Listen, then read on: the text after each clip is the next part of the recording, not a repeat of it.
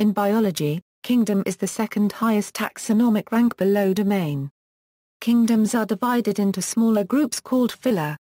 Traditionally, textbooks from the United States used a system of 6 kingdoms while British, Australian and Latin American textbooks used 5 kingdoms.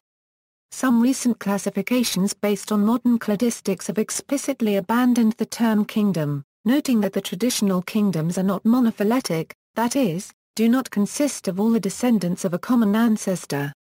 Definition and associated terms. When Carl Linnaeus introduced the rank-based system of nomenclature into biology, the highest rank was given the name kingdom, and was followed by 4 other main or principal ranks, the class, order, and genus. Later 2 further main ranks were introduced, making the sequence kingdom, phylum or division, class, order, family, genus and species. In the 1960s a rank was introduced above kingdom, namely domain, so that kingdom is no longer the highest rank. Prefixes can be added so subkingdom and infrakingdom are the 2 ranks immediately below kingdom. Superkingdom may be considered as an equivalent of domain or empire or as an independent rank between kingdom and domain or subdomain. In some classification systems the additional rank branch can be inserted between subkingdom and infrakingdom. Modern view, the 3 domains of life. From around the mid-1970s onwards, there was an increasing emphasis on comparisons of genes on the molecular level as the primary factor in classification. Genetic similarity was stressed over outward appearances and behavior. Taxonomic ranks, including kingdoms, were to be groups of organisms with a common ancestor, whether monophyletic or paraphyletic. Based on such RNA studies, Carl Oeys thought life could be divided into 3 large divisions and referred to them as the 3 primary kingdom model or kingdom model. In 1990, the name domain was proposed for the highest rank. Oeys divided the prokaryotes into 2 groups, called eubacteria and archaebacteria or Archaea, stressing that there was as much genetic difference between these 2 groups as between either of them and all eukaryotes. According to genetic data, although eukaryote groups such as plants, fungi, and animals may look different, they are more closely related to each other than they are to either the eubacteria or Archaea. It was also found that the eukaryotes are more closely related to the Archaea than they are to the eubacteria. Although the primacy of the eubacteria-Archaea divide has been questioned, it has been upheld by subsequent research. There is no consensus on how many kingdoms exist in the classification scheme proposed by Oeys. How many kingdoms are present in the eukarya? In 2004, a review article by Simpson and Roger noted that the Protista were a grab bag for all eukaryotes that are not animals, plants or fungi. They held that only monophyletic groups should be accepted as formal ranks in a classification and that, while this approach had been impractical previously, it had now become possible to divide the eukaryotes into just a few major groups that are probably all monophyletic. On this basis, the diagram opposite showed the real kingdoms of the eukaryotes. A classification which followed this approach was produced in 2005 for the International Society of Protistologists, by a committee which worked in collaboration with specialists from many societies. It divided the eukaryotes into the same 6 supergroups. The published classification deliberately did not use formal taxonomic ranks, including that of kingdom. In this system the multicellular animals are descended from the same ancestor as the unicellular choanoflagellates and the fungi which form the opisthokonta. Plants are thought to be more distantly related to animals and fungi. However, in the same year as the International Society of Protistologists classification was published, doubts were being expressed as to whether some of these supergroups were monophyletic, particularly the chromalvolata, and a review in 2006 noted the lack of evidence for several of the supposed 6 supergroups. As of 2010, there is widespread agreement that the Rhizoria belong with the Stramenophiles and the Alvolata, in a clade dubbed the SAR supergroup, so that Rhizoria is not one of the main eukaryote groups. Beyond this, there does not appear to be a consensus. Ragozin et al. In 2009 noted that the deep phylogeny of eukaryotes is an extremely difficult and controversial problem. As of December 2010, there appears to be a consensus that the 2005-6 supergroup model does not reflect the true phylogeny of the eukaryotes and hence how they should be classified, although there is no agreement as to the model which should replace it. Historical development. The classification of living things into animals and plants is an ancient one. Aristotle classified animal species in his History of Animals, while his pupil Theophrastus wrote a parallel work, the Historia Plantrum, on plants.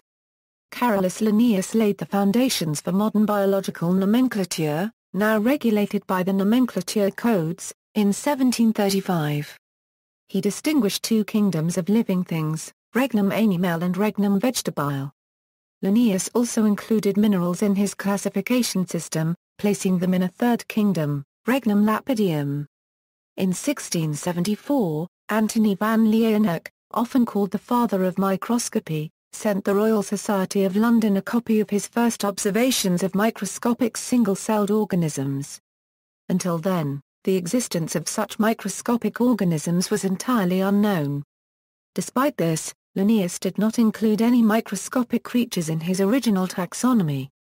At first, microscopic organisms were classified within the animal and plant kingdoms. However, by the mid-19th century, it had become clear to many that the existing dichotomy of the plant and animal kingdoms had become rapidly blurred at its boundaries and outmoded.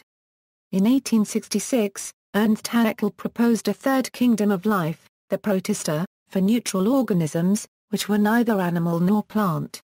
Haeckel revised the content of this kingdom a number of times before settling on a division based on whether organisms were unicellular or multicellular. The development of the electron microscope revealed important distinctions between those unicellular organisms whose cells do not have a distinct nucleus and those unicellular and multicellular organisms whose cells do have a distinct nucleus. In 1938, Herbert F. Copeland proposed a four-kingdom classification, elevating the protist classes of bacteria and blue-green algae to phyla in the novel kingdom Monera. The importance of the distinction between prokaryotes and eukaryotes gradually became apparent.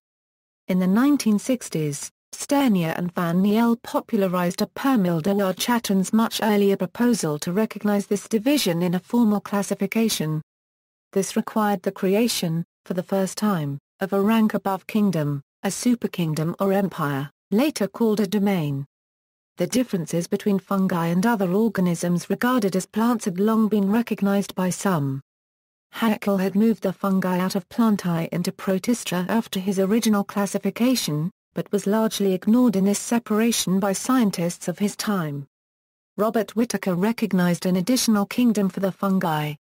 The resulting five-kingdom system, proposed in 1969 by Whittaker, has become a popular standard and with some refinement is still used in many works and forms the basis for new multi-kingdom systems. It is based mainly upon differences in nutrition. His Plantae were mostly multicellular autotrophs, his Animalia multicellular heterotrophs, and his fungi multicellular saprotrophs. The remaining two kingdoms, Protista and Monera, included unicellular and simple cellular colonies. The five-kingdom system may be combined with the two-empire system. In the Whittaker system, Plantae included some algae. In other systems, Plantae included just the land plants. Despite the development from two kingdoms to five among most scientists, some authors as late as 1975 continued to employ a traditional two-kingdom system of animals and plants, dividing the plant kingdom into subkingdoms Prokaryota, Mycota, and Chlorota. Other proposed systems, 8 kingdoms. Thomas Cavalier Smith thought at first, as it was nearly consensually admitted at that time, that the difference between eubacteria and archaebacteria was so great that they needed to be separated in two different kingdoms, hence splitting the empire bacteria into two kingdoms. Eubacteria was divided into two subkingdoms, Negabacteria and Proteobacteria.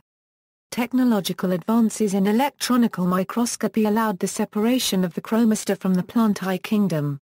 Indeed, the chloroplast of the chromasts is located in the lumen of the endoplasmic reticulum instead of in the cytosol.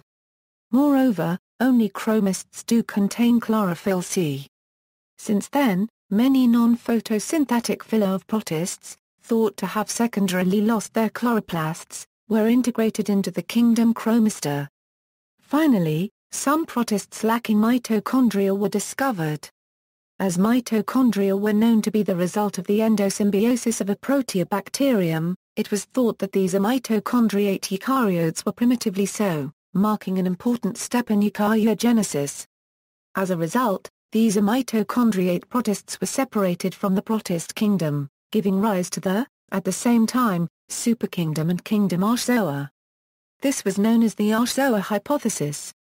This superkingdom was opposed to the Metakaryote superkingdom, grouping together the 5 other eukaryotic kingdoms. 6 kingdoms. In 1998, Cavalier-Smith published a 6-kingdom model, which has been revised in subsequent papers. The version published in 2009 is shown below. Cavalier-Smith no longer accepts the importance of the fundamental eubacteria Archaea bacteria divide put forward by Oes and others and supported by recent research. His kingdom bacterial includes Archaea bacteria as a phylum of the subkingdom Monobacteria, which comprises only one other phylum, the Proteobacteria. The 2 subkingdoms Unibacteria and Negabacteria of kingdom bacteria are opposed according to their membrane topologies. The bimembranous-unimembranous transition is thought to be far more fundamental than the long branch of genetic distance of Archaea bacteria, viewed as having no particular biological significance. Cavalier-Smith does not accept the requirement for taxa to be monophyletic to be valid. He defines Prokaryota, bacteria, Negabacteria, Unibacteria and Proteobacteria as valid paraphyletic taxa, marking important innovations of biological significance. In the same way, his paraphyletic kingdom Protozoa includes the ancestors of Animalia, Fungi, Plantae and Protista. The advances of phylogenetic studies allowed to realize that all the phyla thought to be archaeozoans had in fact secondarily lost their mitochondria, most of the time by transforming them into new organelles, hydrogenosome. This means that all living eukaryotes are in fact metakaryotes, according to the significance of the term given by Cavalier-Smith. Some of the members of the defunct kingdom Archaea, like the phylum Microsporidia, were reclassified into kingdom Fungi. Others were reclassified in kingdom Protozoa like Metamonida, which is now part of infrakingdom Excavata. The diagram below does not represent an evolutionary tree. Viruses. There is ongoing debate as to whether viruses, obligate intracellular parasites that are not capable of replication outside of a host, can be included in the tree of life. A principal reason for inclusion comes from the discovery of unusually large and complex viruses, such as mimivirus, that possess typical cellular genes. Summary. A summary of the different kinds of proposed classification schemes presented in this article is summarized in the table below. The kingdom-level classification of life is still widely employed as a useful way of grouping organisms. There is no current consensus on how many kingdoms are present in the eukarya. In 2009, Andrew Roger and Alistair Simpson emphasized the need for diligence in analyzing new discoveries. With the current pace of change in our understanding of the eukaryote tree of life, we should proceed with caution. See also, cladistics, systematics, references. External links, the 5-kingdom concept, Whitaker's classification,